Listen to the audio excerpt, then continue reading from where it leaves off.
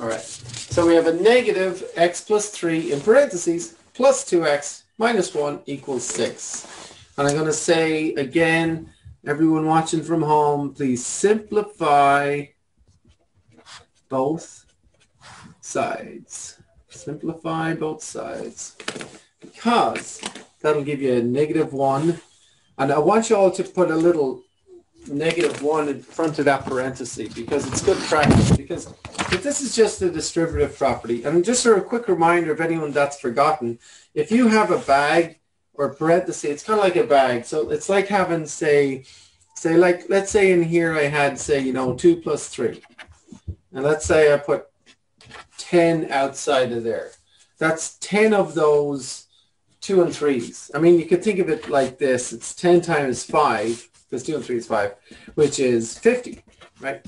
Another way to do it is say, look, if I've got 10 of these 2 plus 3 bags, or 2 plus 3, it's like 2 plus 3, and then another one of these 2 plus 3s, and another one of these 2 plus 3s.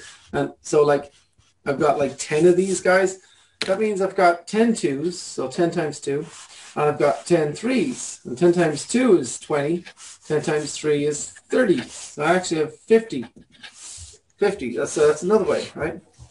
But the problem is when you have letters, of course, you can't like add the 2 and 3 together to get 5. So like if you have letters like, say, A plus B, like apple plus banana, you can't add them together. So if you had 7 times A plus B, that would be like 7 bags, and in each bag there's an apple and a banana. And you multiply that in, and you get 7 apples plus 7 bananas. Right, so you can't add A and B together because they're not like terms. They don't make anything. So anyway, just a quick reminder of the distributive property. But when I have a negative on the outside, I'd like you all to change that to negative 1 and then multiply the negative 1 in here and here. Because negative 1 times x is negative 1x. And negative 1 times positive 3 is negative 3. And by golly, when I grade tests, this is what a lot of students miss. I would say sometimes almost half of the students miss this. And I keep trying to go over it. So please take note. 2x minus 1 equals 6. Okay.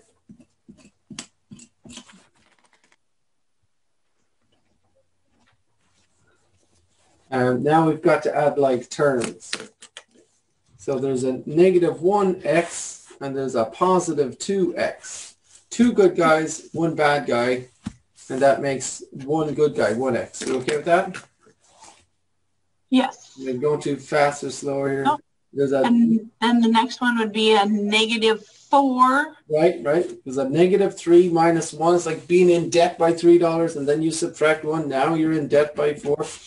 Equals 6. Yeah. And to get x on its own, we're going to add this 4 here. We get x equals 6 and 4, 10. Right, that?